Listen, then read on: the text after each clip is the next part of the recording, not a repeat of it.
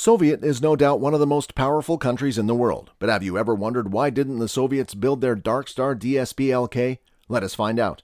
Hello friends, welcome back to Future Warplanes. Today we are back here again with an interesting fact. Today we'll discuss the reason why the Soviets did not build their Darkstar DSB-LK. So stick with the video and watch it till the end to know everything about it. Let us start with the video, but before that, please hit the bell icon and subscribe to the channel to get every single update about the channel. Imagine starting from scratch to develop an airplane, only to have your airline client cheat you, cause you to go bankrupt, and have you burn the prototype only a few weeks before your maiden flight. The narrative of the Fairchild Dornier 728 presents the most intriguing what-if scenario in the field of regional aviation. You have to understand that the market for regional jets is a cutthroat one, and back in the early 2000s, several different companies were fighting to be the 737 of the market for aircraft with less than 100 seats. Bombardier of Canada, with its ERJ program, was located in one quadrant, while Embraer of Brazil, with its ERJ and E-Jet series, was located in the other quadrant. But there was one underdog company smack dab in the center that intended to rise up and grab it all, Fairchild Dornier, with a brand new family of aircraft known as the 728 series. This company was Fairchild Dornier. This aircraft would have been able to compete head-on with both the Airbus A220-100 and the Embraer competitor in the market for aircraft with a range of between 50 and 130 miles. Today, we will learn about the characteristics of the 728, which airline misled the builders, and finally, the reason why the 728 was never constructed. Let's explore. It wasn't with Fairchild that the narrative of the Fairchild Dornier 728 even began to unfold. In point of fact, it all begins with a completely different aircraft, the turboprop Dornier 328.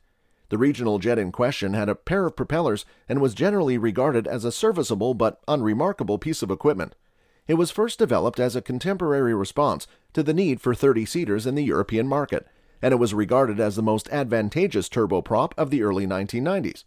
Because of its high cruising speed and altitude, it was able to match the efficiency of jet engines, yet use a substantially lower amount of fuel. It was successfully advertised all throughout Europe and in the western U.S. as being ideal for point-to-point travel in regional areas. In 1991, it was successful in securing a significant order for 35 aircraft with Horizon Air. At the time, this was the largest order for any turboprop aircraft of that class. You may be wondering why I said it wasn't thrilling. In the early 1990s, a regional jet, not a regional turboprop, was the most cutting-edge and popular mode of transportation in the area.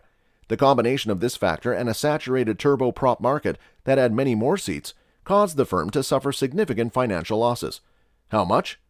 Just in 1995, the German Dornier company was responsible for a loss of $337 million. So what was the answer to this problem? How might they make their already excellent turboprop seem more seductive? By throwing some turbojet engines on it.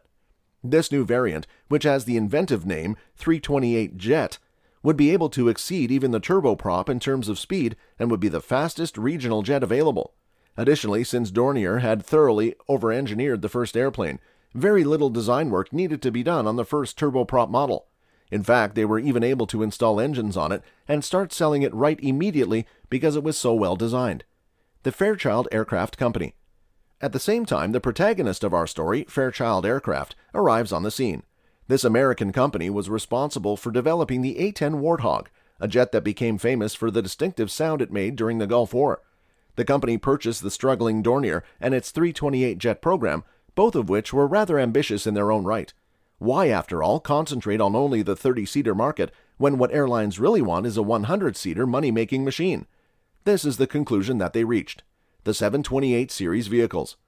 The 728 series would take the aspects of the 328 jet program that were successful and make significant enhancements to those aspects.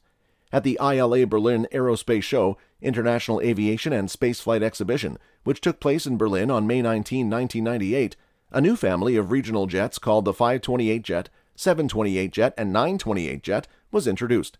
These planes have seating capacities ranging from 55 to 100 passengers. Interestingly, this 5-seating arrangement was at the request of Lufthansa, which didn't want a low-cost carrier to come in with the same plane, slap in 6 seats, and beat them in their own market. As you will see later, this was one of the choices that contributed to the downfall of the type, and was one of the reasons why it was discontinued. A further model, designated as the 200, was planned to be released with a greater MTOW of 3,000 kilograms, alternative engines, and an increase in range of 750 kilometers up to 3,300 kilometers. However, why should we stop there? Why not increase the length of the 728 to make it 928? The 928 featured a lengthened fuselage that would have allowed the aircraft to have a passenger capacity of between 95 and 110 seats, but it was never put into production. The wingspan of the 928 was enlarged, and the engines were made far more powerful. It was intended to produce both a 928-100 model and a 928-200 model, the latter of which would have an enhanced maximum takeoff weight and a range of 3,565 kilometers or 1,925 nautical miles. In conclusion, the group suggested reducing the size of the 728 to that of the 528 in order to bridge the gap between the 328, which is still in the process of being developed. The fuselage length of the 528 was supposed to be lowered to 23.38 meters, giving it a passenger capacity of between 55 and 65 seats and a range of 2,963 kilometers.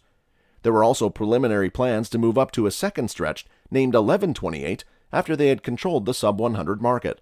This aircraft would have had seating for up to 120 people and would have competed at the lower end of the market for Boeing 737s. There was also a variant of the business jet known as the Envoy 7, which did not need refueling even while flying from Europe to the US. Last but not least, Fairchild Dornier attempted to sell the aircraft to the military under the guise of an early warning aircraft and an air tanker for in-flight refueling. It was a huge success, and by June of 2001, it was announced that leasing company GECAS had placed a definite order for 50 aircraft with extra options for up to 100 aircraft. This was in addition to additional options for up to 100 aircraft. According to reports, as of the beginning of 2002, a total of 8 customers, including Lufthansa CityLine, GECAS, Bavaria Leasing, CSA Czech Airlines, Atlantic Coast Airlines, and Seoul Air, had placed a cumulative 125 firm orders for the type, in addition to signing options for an additional 164 aircraft. So close to the 200 that are required to make a profit. What came to pass? So, where did this outstanding lineup and all these orders go?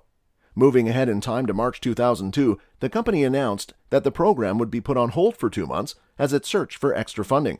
This announcement came just 2 days before the 728 was scheduled to make its maiden trip around the airport on its own power. However, that additional money would never materialize, and by April of that same year, the aerospace constructor was forced to file for bankruptcy due to financial difficulties. Both Lufthansa and the aviation leasing company GECAS withdrew their support for the initiative, which essentially rendered it unprofitable.